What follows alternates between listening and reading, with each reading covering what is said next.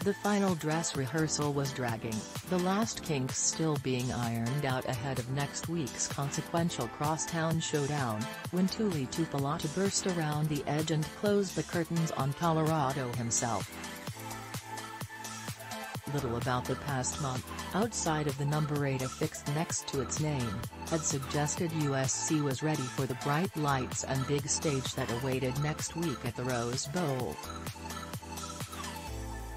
In consecutive games, California and Arizona had pushed the Trojans to the brink. Now Colorado, a Pac-12 doormat and one of the worst teams in college football, was pushing them around, too. It wasn't until its star defender took center stage, forcing his way into a collapsing pocket and flinging a fumble loose in Friday's second quarter, that USC found the nerve to push back. It kept pushing and pushing and pushing from there, until its backup supplied one final shove for good measure in a resounding 55-17 victory.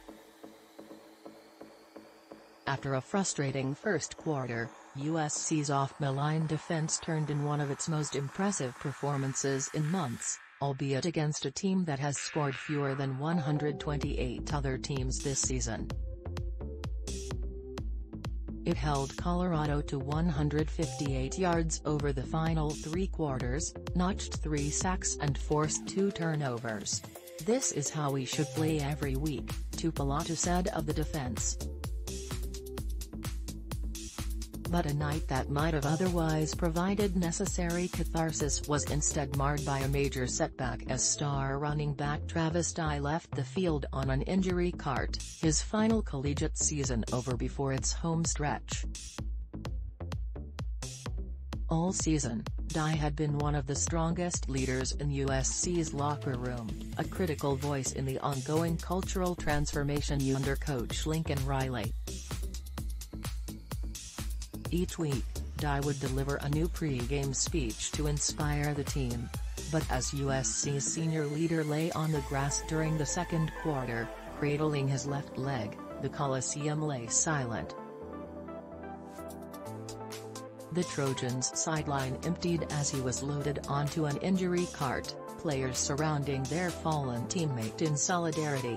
"That shook us all a little bit," Riley said of the injury. The coach didn't offer specifics about the diagnosis. But he did confirm the worst: Dye won't be returning this season. "It just sucks. There's no other way to put it," Riley said. He was one of the key cogs in this team. And now, with its most critical stretch ahead, USC will have to forge on without the engine of its offense and the soul of its locker room. Its first test? Matching the top rushing offense in the Pac-12. "Now we get a chance to reset," Riley said, "and play those guys across town. It won't be easy from here, even if USC made it look as such on Friday." Dye's injury still loomed over the rest of Friday, even as USC continued to roll along without its running back. Whether it will be able to move the ball as well next week without him would be another question.